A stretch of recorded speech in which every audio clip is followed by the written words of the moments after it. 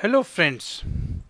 Based on our previous lessons, we now understand how spherical mirror generates image of an object after reflection when object is placed at different positions in front of the mirror.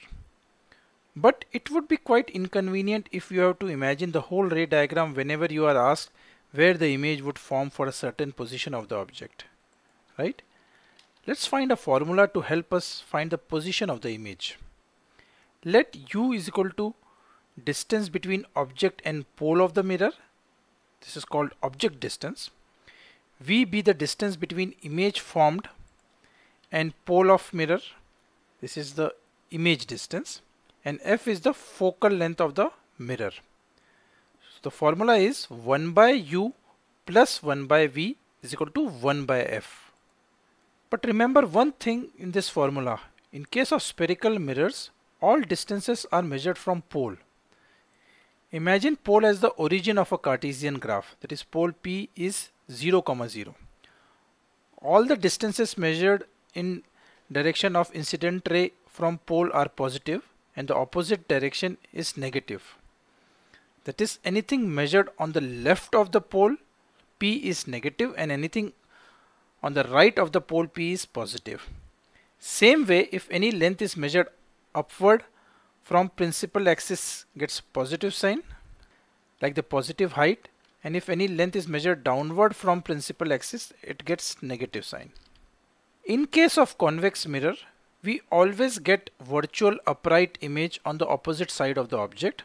So u, which is the object distance, has negative sign as it is left of P, whereas f, the focal length, and v, the image distance, are positive as it is right of P.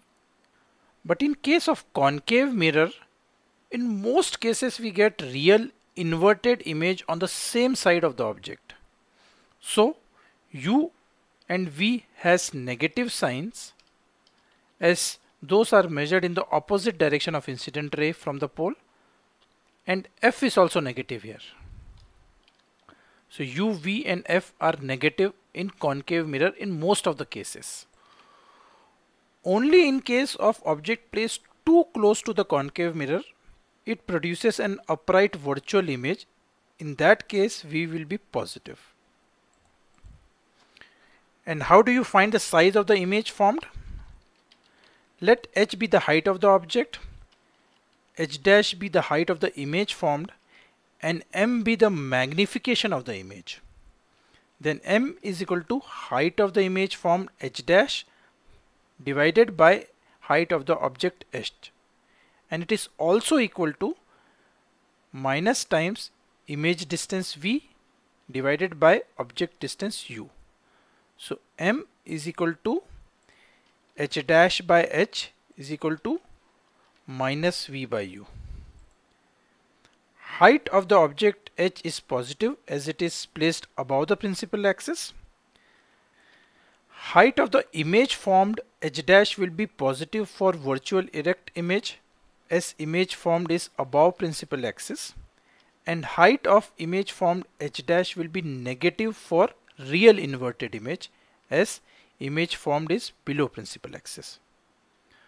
So m is positive means a virtual image and negative means a real image. Bye bye.